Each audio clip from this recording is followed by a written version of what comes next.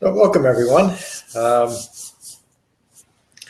was a few announcements I was going to make first rather than at the end, but I can't remember what it was. I have raised the requested donation from $10 to $15. The reason why I'm saying it now is if that's not okay with you, can leave. And as always, don't ever let your present financial condition stop you from coming to class. Just talk to me about it. Nothing is fine, too. So expenses keep going up. Got to pay the rent and all that stuff. And I have set the retreat. The registration is up on the website today. The dates are May 11th to the 14th. I'll announce it in the email on Saturday. I'll probably send out just one for just that on Sunday.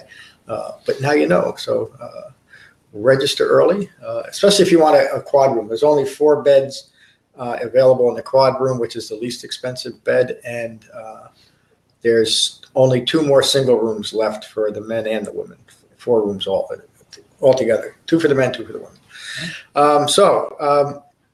We'll meditate first, and then we'll discuss last week's study on the concentration factors of the Eightfold Path, and I will introduce Anicca, Anatta, and Dukkha tonight for this week's study. So find your relaxed meditative posture. Gently close your eyes and gently close your mouths. And holding your back straight, but not stiff. Your ears aligned with your shoulders, nose aligned with your navel. But holding yourself very loosely, very gently, very lovingly. Allow yourselves to settle into this room. Settle onto your seats. Settle into your bodies, and settle into your minds. And take a moment to become aware of the sensation of breathing in your body. Just get a feel for what that's like, to be mindful of your breath in your body. And while remaining mindful of your breath in your body, notice that thoughts are flowing. We're conscious beings. Thoughts should be flowing. The purpose of meditation is to not be distracted by your own thoughts. So when you find that you're caught up in your thinking again, simply acknowledge that and return your mindfulness to the sensation of breathing. I'll repeat that. When you find that you're caught up in your thinking again, simply acknowledge that and return your mindfulness to the sensation of breathing. Relaxing your thoughts, remaining mindful of your breathing. And we'll meditate for 20 minutes with callbacks every 5 minutes.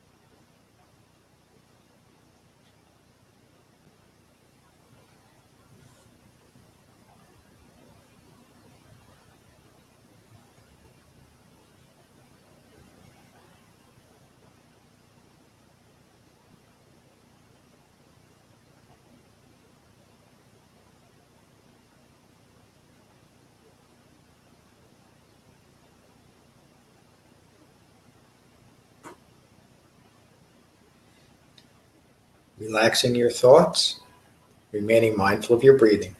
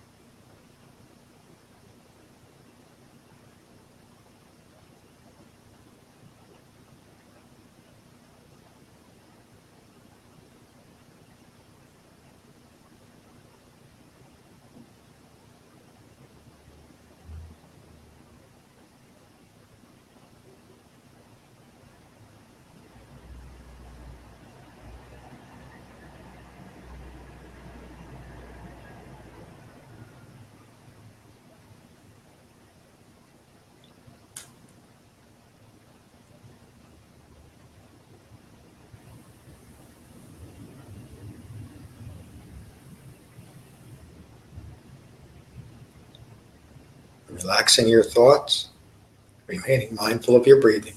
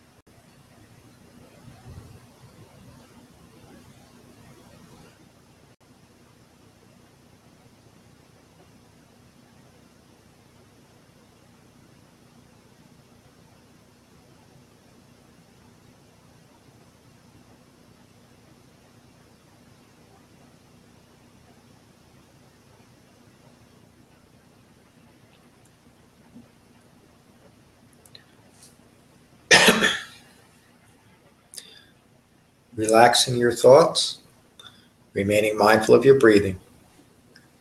If a persistent thought or feeling arises, stay with it for a moment or two, recognize it as impermanent, and return your mindfulness to the sensation of breathing. And we'll meditate for 5 more minutes.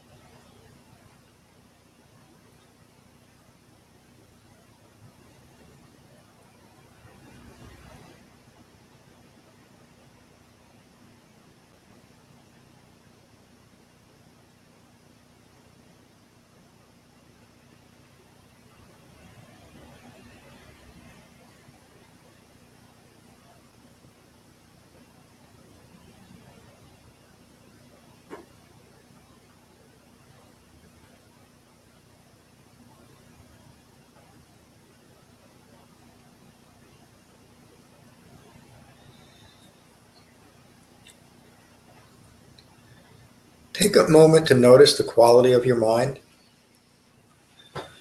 Be at peace with your mind. And when you're ready, you can gently open your eyes.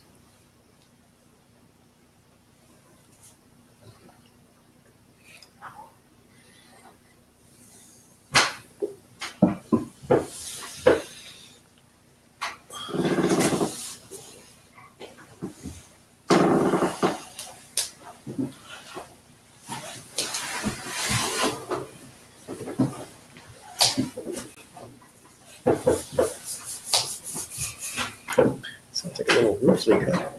Did you hear it? Nothing's coming through. There's nothing coming through the ceiling. It sounds like there's a roof leak, like right above you, Melanie. It could be my cracking ankles. Yeah, but no, it's not.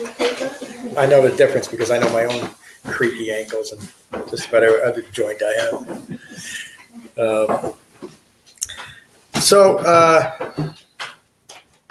Tonight the discussion is on last week's homework on the concentration factors of the Eightfold Path of right effort, right mindfulness, and right meditation. So I'd like to hear what you learned, and if you understand that right effort primarily is there to guide us, to remind us that we have to put a little bit of effort into this path.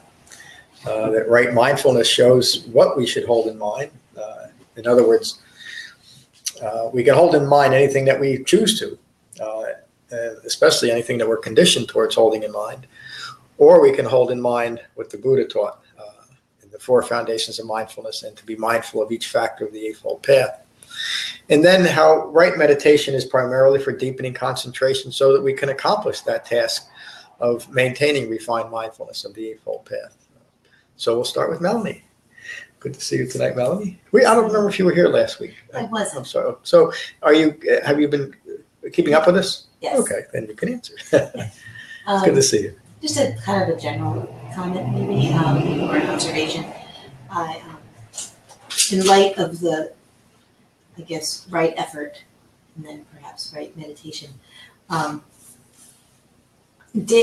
daily life, I've noticed that the more I feel, or my own presence is unfolding more, and I'm being more present in my body, I've been noticing other people's, like what presence is coming out of them. Yeah.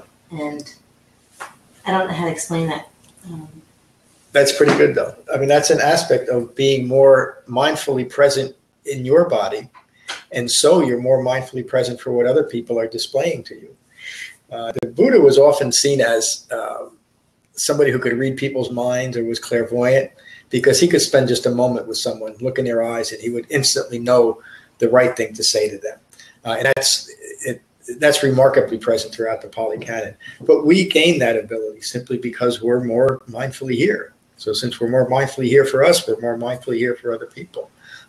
And that can be a pretty profound experience at times. When you realize how much of other people's lives you haven't been able to even be a part of because of your own distractions. It brings great meaning to your life, doesn't it? Yeah, really, that's exactly it. It's that I'm appreciating the fact that, wow, the more I do this, I don't know if you say, oh, it's exciting or something. It's I don't know. It's like, wow, there's a whole world out there that maybe I haven't been able to appreciate. Yeah, I think it is exciting. Yeah. In a very skillful way. Thank you for sharing that. That's a profound example of deepening mindfulness. So, and it's important to recognize that too. So thank you. Stefan, good to see you tonight. How's your study going? It's going okay. I think I understand the parts of the path that were in this week's chapter enough to apply them for now. I guess I've been thinking a little bit about the challenges of keeping up on meditation practice when one is traveling or when one's routine is disrupted for whatever reason.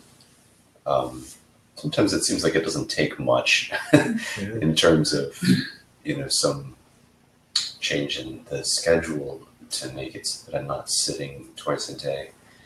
So I'm thinking about that, and we're going on another trip tomorrow, so I'll be trying to find a way to make sure there is some sitting even while we're away from home for most of the next week. Yeah, that's a great opportunity to practice right effort, isn't it? And I hear that so often, Stefan. So many times people say, well, I was away for a week or even a couple of days and I just didn't meditate.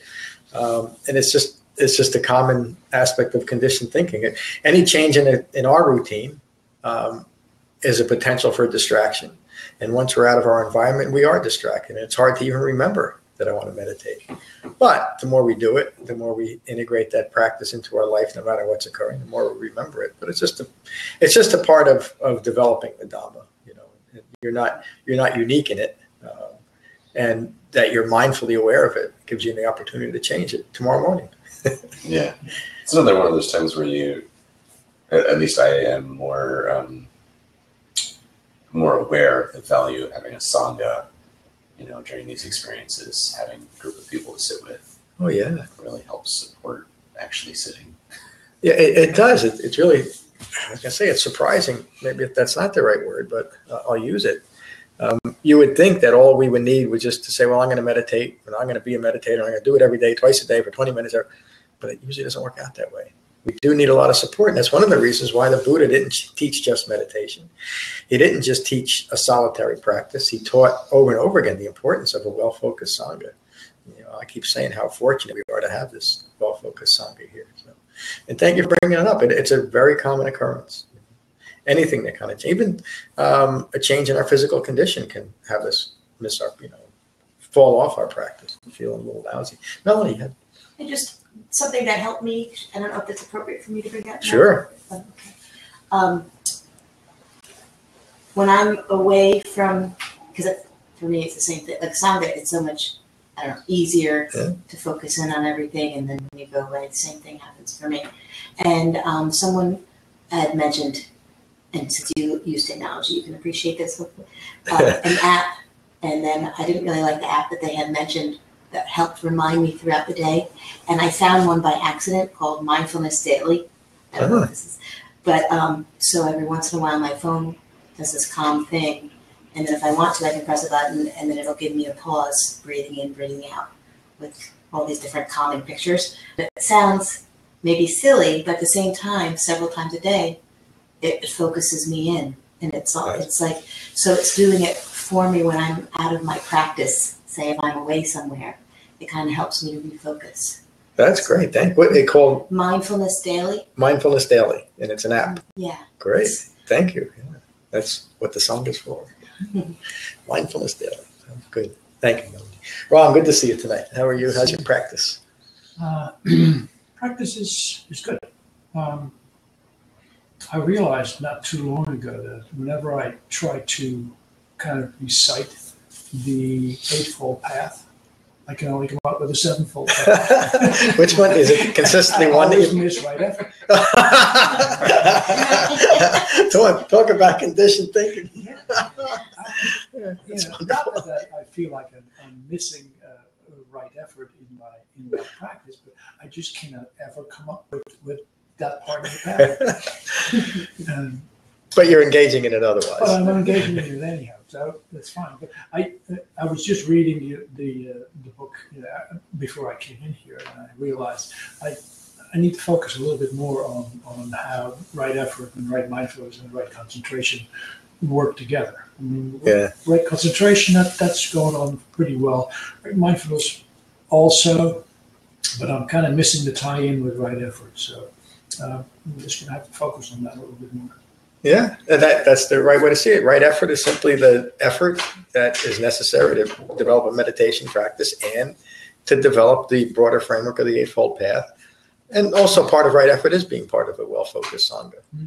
It's funny, when I first came across the Eightfold Path, it took me, I don't know how long it took me just to memorize what they were. Mm-hmm. And the one that I kept such a hard time memorizing, even though I was meditating, was the last one. It was right meditation. Mm-hmm. But at the time, I was bouncing back and forth between different meditation techniques.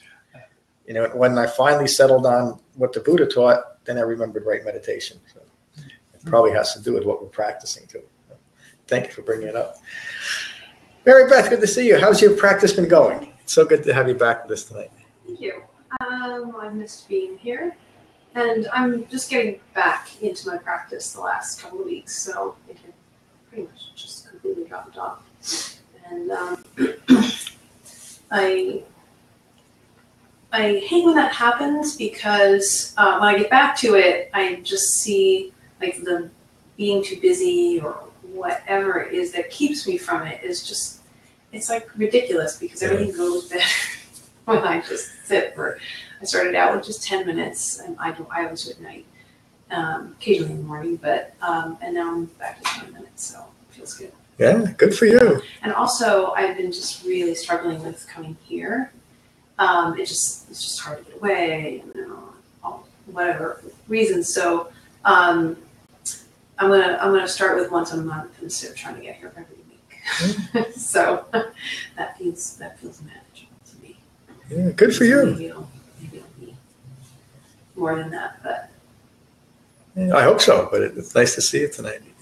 And as you can see, I'm recording these now, so there's a bunch of recordings that you can. I just think, wow, yeah, but you still need to come here.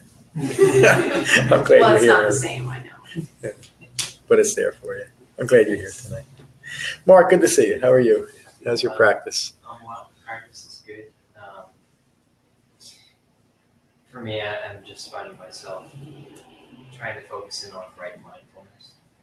I'm recognizing agitation coming up.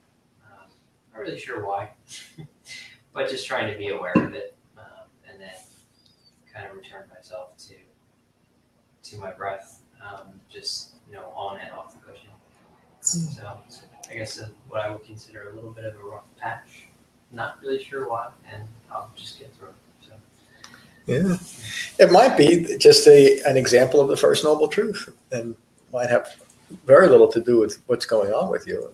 Yeah. An agitated mind, it's good that you're not going to try and analyze it, right? Because an agitated mind is the result of a lack of concentration, which means you don't have the ability to maintain that refined mindfulness. But that's not why you're doing this wrong. Yeah. It's why we need the Dhamma. I think that realization came to me some time ago, and I've been so thankful for it to not try to analyze it, because in the past I had always been very analytical. Well, why am I feeling this way? If I can figure it out, I can get to root cause, and then I can solve the problem. And all I did was just get more agitated. Yeah, that's right. And so the root cause is what the Buddha awakened to. The root cause of all stress and suffering is ignorance of Four Noble Truths. And once we fully understand and fully develop the Four Noble Truths, there's no cause to agitation and distraction. There's nothing there. That's in fact, that's part of what our next retreat's going to be, and I'll probably do at least a one-day thing on that. That's the meaning of emptiness. That's what the Buddha meant as emptiness, not as some kind of mystical environment, but to be empty of the causes of our own distraction and stress and suffering. And how do we do that? Through right intention in the rest of the Eightfold Path, abandoning craving and clinging. And so going to analyze something is an aspect of craving. I want to know what's wrong here. And you can never get there. But if you remember, it's ignorance of Four Noble Truths. That points your mind in the right direction immediately. And you usually stop beating yourself up. Not that you do that. Please tell Danielle I said hello. Peter, good to see you tonight. How was your practice? My practice is just beginning. Last week was my first time here. Yeah, welcome back. First time doing this type of meditation. And I've read the introduction to the book, the first chapter, listening to the recording of the first week. Good. And sitting and being aware of my breathing, being aware of my thoughts. The most significant thing to me right now is my thoughts seem to come from physically different locations. Some are low, some are high, some are coming over the shoulder, some seem to come from out of nowhere. Some I respond to, some I don't respond to. I'm not sure if that has any significance at all, but that's what I've been thinking about. No, there's the significance is to recognize that when thoughts arise, we come back to the sensation of breathing. In other words, it doesn't matter where they come from or even the seeming importance of them. In meditation, whatever comes up, a feeling, a thought, come back to the sensation of breathing. And then you're using meditation the way it's meant to be use in this framework to deepen concentration. Again, often we're looking for either an escape, meaning a place where we don't have any thoughts, which really is impossible, or we're looking to have some type of experience, which again is really just another form of I-making. I want to have something done rather than to deepen concentration. And when you get to the third week in the book, and you might want to review it online too, that's on the 4 foundations of mindfulness. And in that teaching, we learn that as feelings arise, we come back to the sensation of breathing without reaction. This is in meditation. As thoughts arise, come back to the sensation of breathing.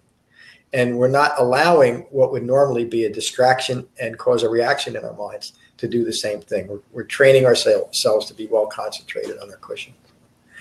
And I can tell by your question that you're getting it. So I'm glad you're here. Nobody behind Mary Beth. Diane, good to see you. How are you? Yes. Good to be here.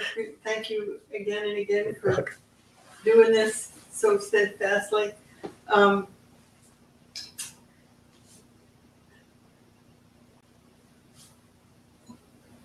I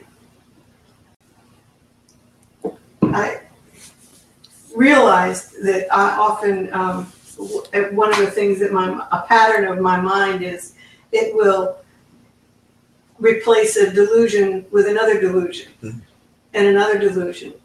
And meditation, I mean, it gets kind of wild in there about if I meditate, it's like ego plays this game with me. If I meditate, then this will happen. And I think, no, I can't think that way. So then it goes on and on and on. And I want a surgery to remove my ego so that it just quits. but I have a side business where I do that. Saturday afternoon. The thing though that is like every day, the saving grace is to be gentle, and the metta to teach to kind of like love who I am enough to keep with it. Okay. One day last week I thought, oh, this is so great. This is what it means to love myself. To meditate twice a day, and that day I meditated twice a day. And do you think I could sit down the next day? And I think, what's with that? How can you know something one day and then the next day just totally ignore it? And so what I did do that evening was I don't care, Diane, what you do, but you're sitting whether you want to or not. It was just like I took myself by the scruff and plucked me down, and I kind of sat there and meditated, with an attitude of like, I don't want to do this, but I did it. And I thought, oh, good girl. This is not too bad. And it's just like, the more I learn about who I am or my mind, it's just so revealing and sometimes scary as heck. I don't want to be there. I don't like it at all. And I think, oh, and then I dig around and try to find who was it who put that thought in my head. I want to blame somebody. And then I thought, you accept what you do into your mind and kind of, anyway. This is just wonderful, and I'm so glad I'm here. And again, thank you for teaching. You're welcome. I'm so glad you're here too, and for what you just said. The best way to overcome that conditioned response that I don't want to sit is to sit. And every time you sit when you don't want to sit, you're deconditioning that conditioned response, and it really works in that direct way. That's just the way it is. So thank you for sharing that. Bonnie, good to see you. We missed you last week. I miss being here. Yeah, Stefan was talking about being away and the breaking of the habit. And my husband and I would talk about, we'll sit. Well, our friends will sit with us, and not so much. And what I tried to do was anytime I had I'll wait in the car. Or whatever, wherever I could, even if it was for a minute, and I'm like, oh, of course, you better breathe now. You know, just take time in between. I don't know if it added up to 20 minutes by the end of the day, but maybe.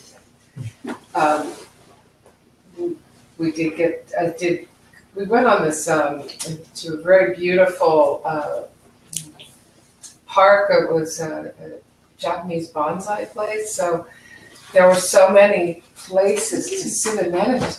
We could meditate here, and people just kept talking and walking. I was like, just wanted to. So there were so many benches and places along the way, but so it was really good to come home and start sitting again every morning together. So that was really wonderful, and trying to get a new observing sort of viewpoint of my breath and my body, and the separation from the thoughts as they come and go, which is, I won't go into all of the wacky ways that I've been trying to figure it out, but it's been really useful, and seeing also the thoughts of being separate in a way from each other and from me. Yeah. Even though they keep walking through the room. So it's been really good to increase the sit time. And of course, it's all of the effort, the mindfulness, the meditation, every single one of them, for me, it's just like a circle, like the clock. It just one related to the other. You can't do one without the other. And, so that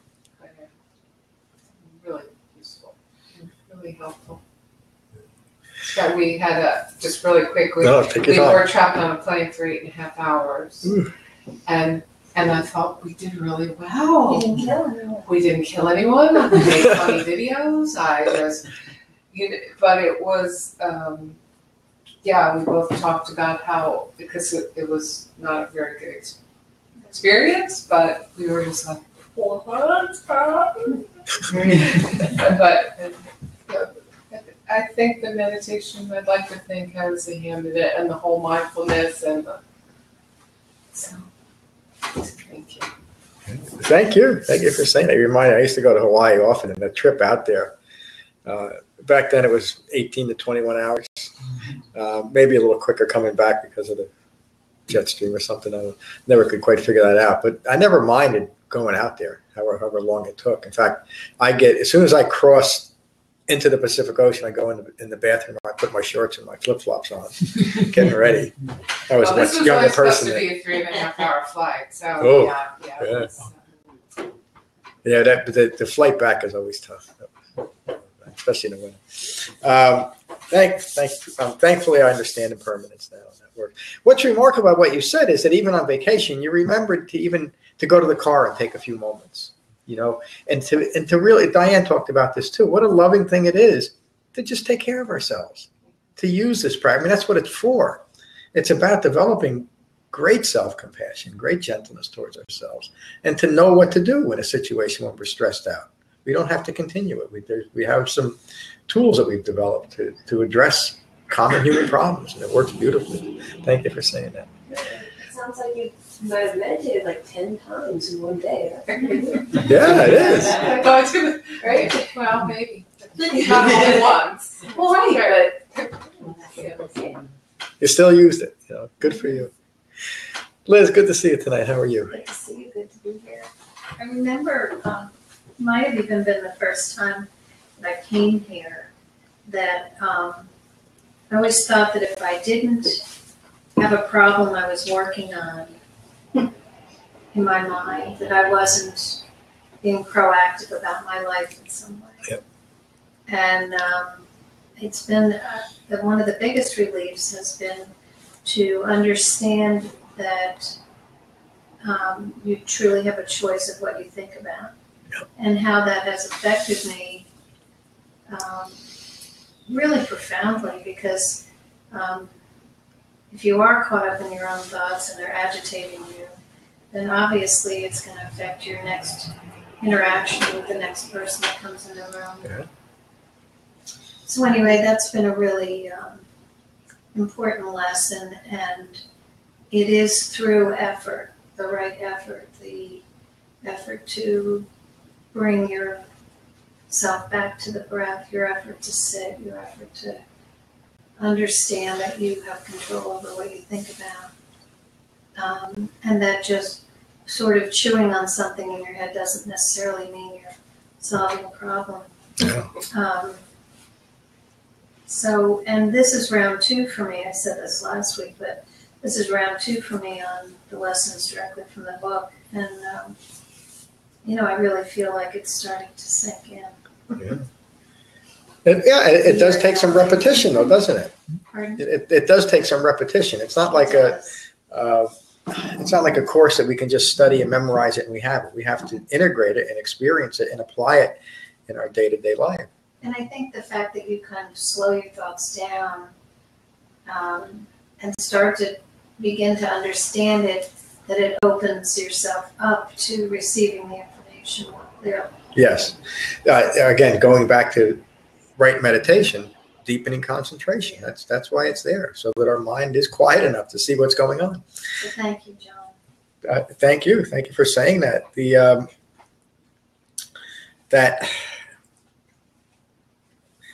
That overarching view of mindfulness or skill of mindfulness that we develop is so much different than what we're taught. Taught isn't the right word. I can't think. I'm having trouble putting the right words to things, but I'll use it. How we're taught to think, which is almost like that. Always, life is about solving an ongoing list of problems. Here's one.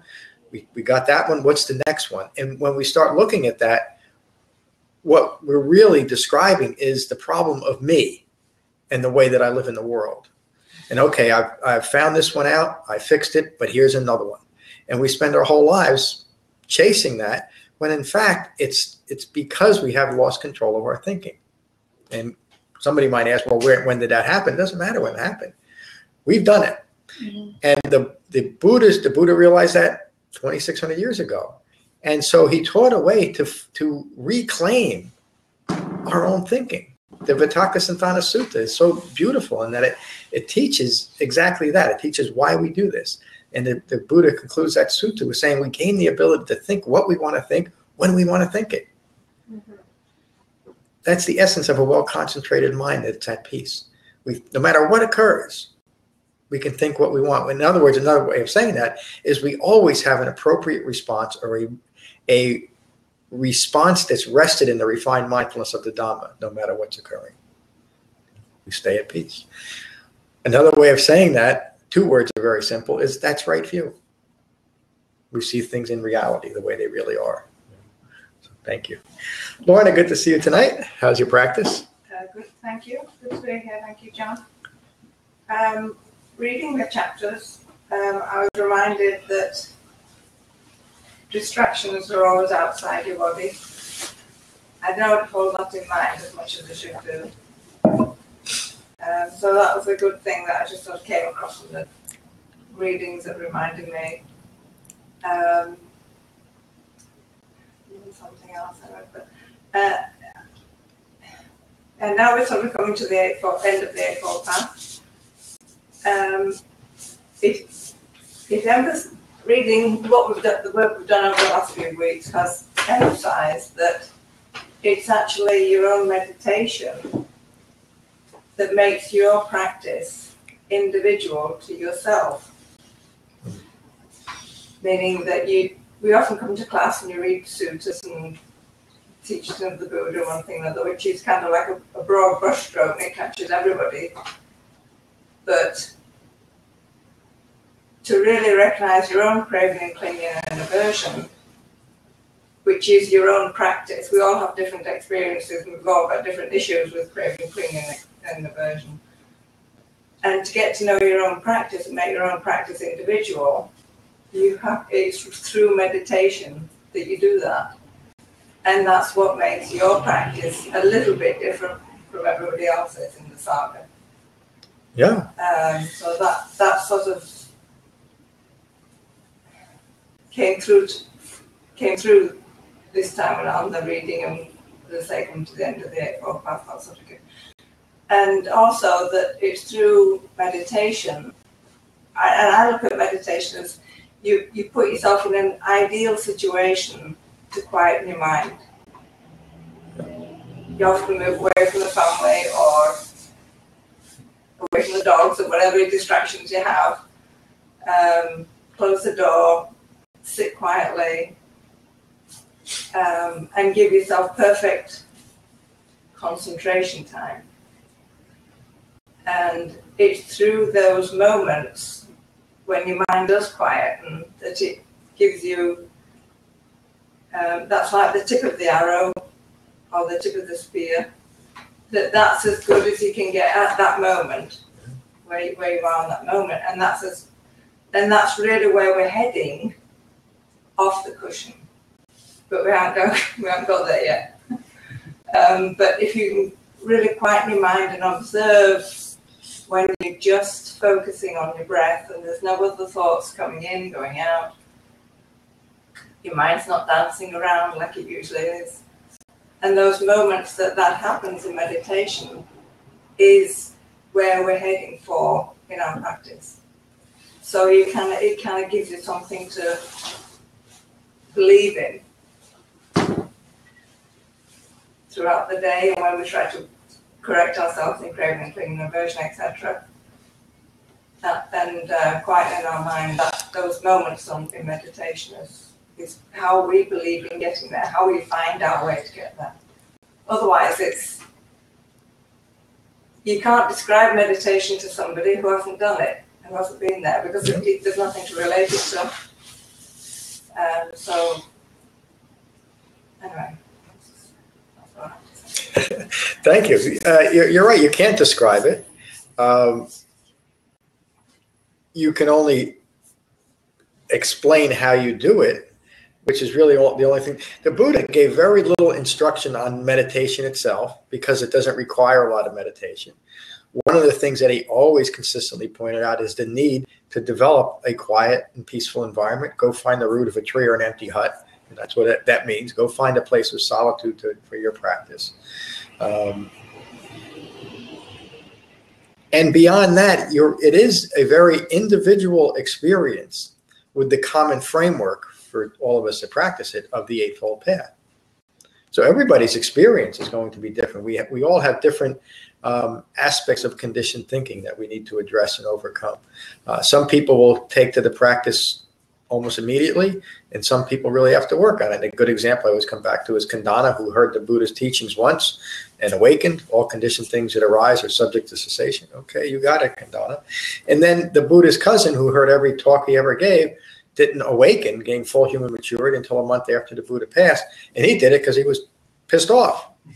He was going to be left out of the first Buddhist council because he didn't awaken yet, but he got it. But it took him a while, There was something else you said that I want to comment on. Maybe next week. But thank you. Mindfulness there. Yeah, so much for concentration. A great discussion. So this week we'll study the 3 marks of existence, week 7 in the book, Anicca, Anatta, and Dukkha. And I know I talked about splitting it up, but it really is not appropriate because it's a long chapter to read, but take an extra half hour, you'll get through it. It really needs to be read and taught in context. There's no sense in separating it. You lose the context because they are called the 3 linked or the 3 marks of existence, of human existence. Everybody who was born into this world is subject to these marks. Now, the reason why they use the word marks is everybody carries the mark of impermanence. Everybody carries the mark of not self. Everybody carries the mark, unfortunately, of dukkha, and ongoing unsatisfactory or disappointing experience in life. And it's because of what the Buddha awakened to. It's because of ignorance that we're subject to the stress of the environment that we live in and the misunderstanding of self. If we weren't ignorant, we would understand who we are in relation to this phenomenal world, and we wouldn't create additional stress over it. Does that make sense, that last statement to you, all of you? It's through a lack of understanding of the impermanent nature of all things, a lack of understanding of what truly constitutes a self that gives rise to all manner of dukkha. They're all linked together. Now, if we can develop an understanding of who we truly are and develop a true understanding of the impermanent nature of all things, then we will no longer contribute to dukkha. They will no longer be linked.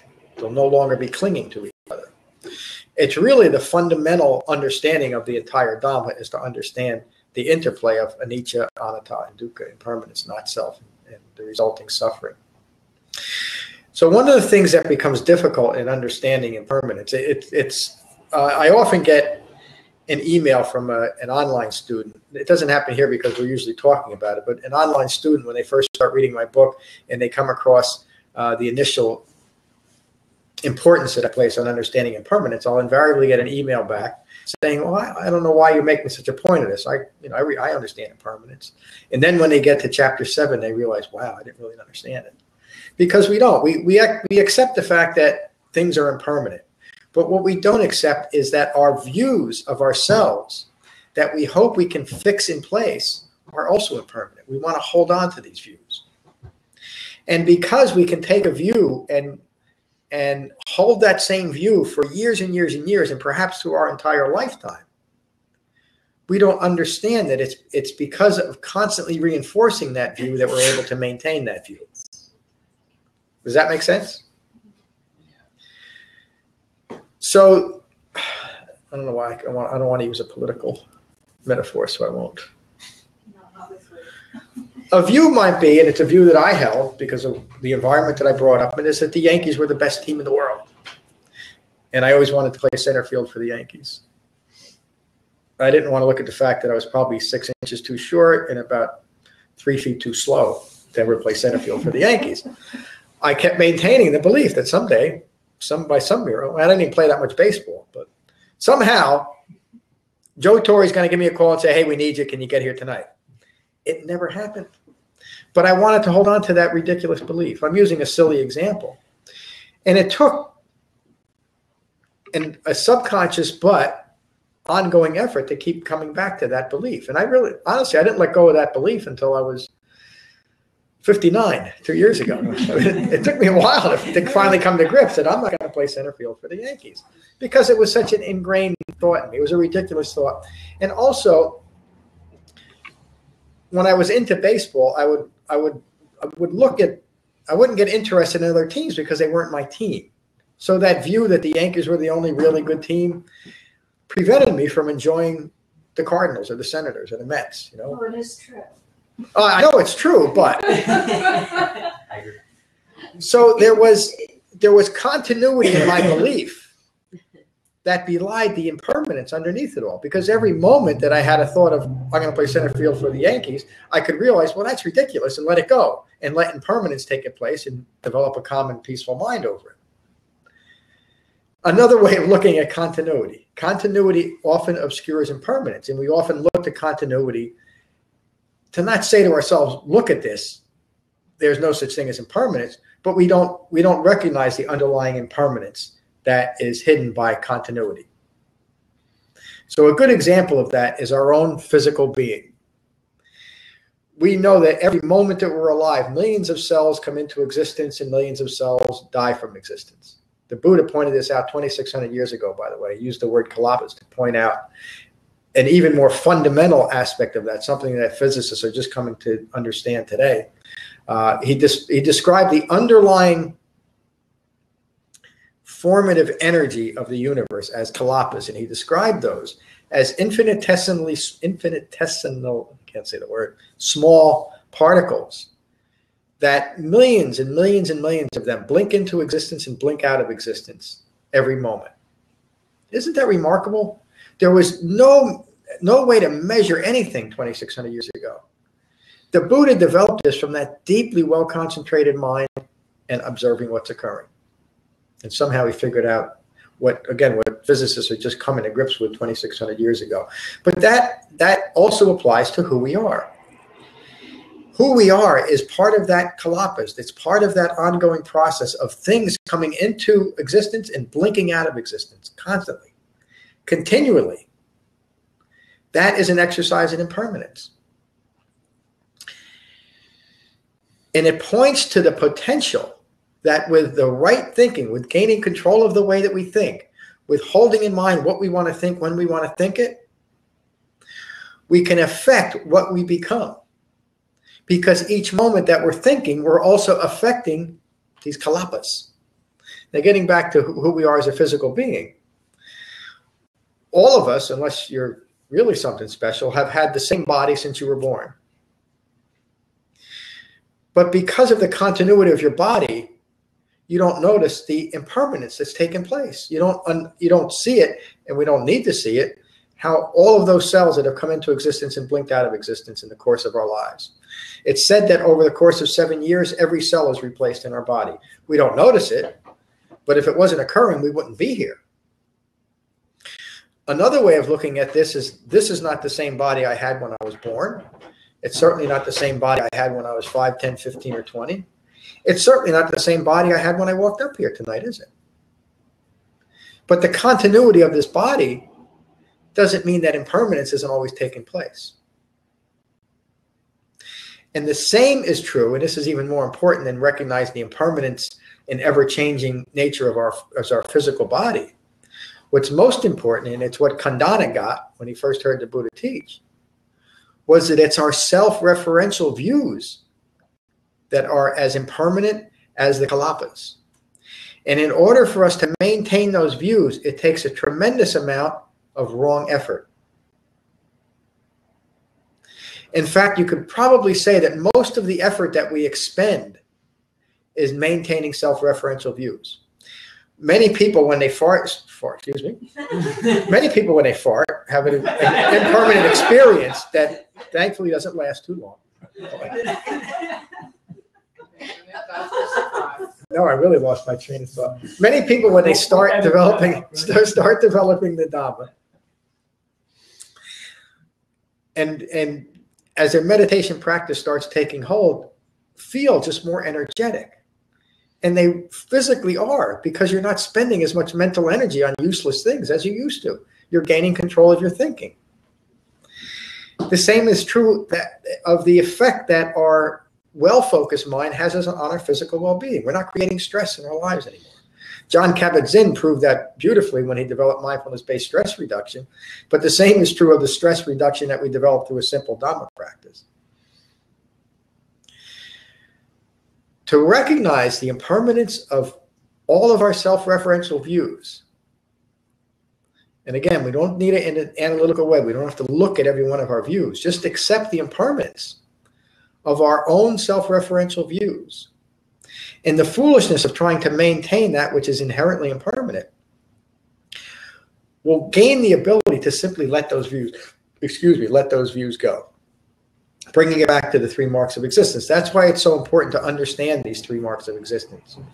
These 3 aspects that we all carry the mark of.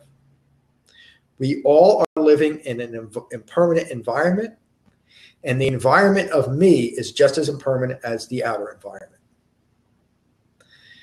I was born in this life with a misunderstanding, with an ignorance of 4 noble truths, and that has resulted in a view that is anatta, not a self. The views that I'm holding of myself, if they're rooted in ignorance, do not constitute a real self.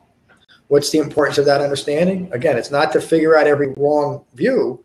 It's to simply recognize that the views I have are rooted in ignorance. Let them go. And as I can develop an understanding of the impermanent nature of all things, including and most importantly my own self-referential thoughts, I'll diminish that 3rd mark of existence. My contributions to stress, my contributions to dukkha, my contributions to the disappointments I have in my life. And then we start unbinding these 3 linked characteristics. And so what is that like? Well, then we're able to live in a world that we understand fully is impermanent, as Kandana did, but from a view rooted in right view rather than wrong view. And the resulting contribution to stress and suffering no longer occurs. We're able to maintain a peaceful mind and a peaceful body while in the constant state of change, or another way of saying that is a constant state of becoming. We can't do anything about it. When the Buddha first taught what dukkha is, he described the entire life of impermanence. Birth is suffering, sickness is suffering, aging is suffering, death is suffering. That's all we got, folks. But in between that span of time, impermanence allows us to awaken at any moment if we have the right tools. And if it wasn't for understanding the three marks of existence, there'd be no awakening possible, would it? We would just be stuck in this ongoing, it's almost like a Groundhog Day experience. We just keep recreating the conditions for further suffering. But because we can gain control of our thinking, because we have a framework for doing this, we can step off at any time. Or another way of saying it is we can enter the stream of awakening at any time. And as long as we maintain the framework of the Eightfold Path, we're maintaining the ride in the stream. We're always going in the right direction. Of course, we can step out of the river, step out of the stream at any point that we choose. But like a few of you described being on vacation, all it takes to get back into the stream is to sit and meditate, develop an understanding of the Eightfold Path. So that's enough of a talk on this. Is there any questions about what I just said prior to your reading this week? No? Wow, okay. So enjoy your study. We'll talk about it next week, and I'll introduce dependent origination next week. Excuse me. And we will split week up into 2 weeks. We'll do dependent origination the first week, and then the 5 clinging aggregates the second week. That really is too much to do in 1 week, and the context won't be lost there. So no questions, no comments before we finish with metta? All right, let's finish with the Buddha's words on metta. So find your relaxed meditative posture, and gently close your eyes and gently close your mouth.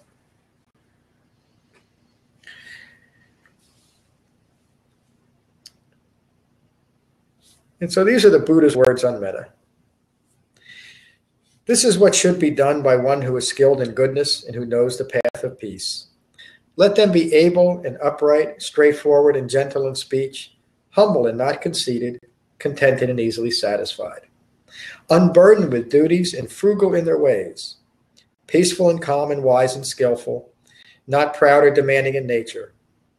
Let them not do the slightest thing that the wise would later reprove. Wishing, in gladness and in safety, may all beings be at ease.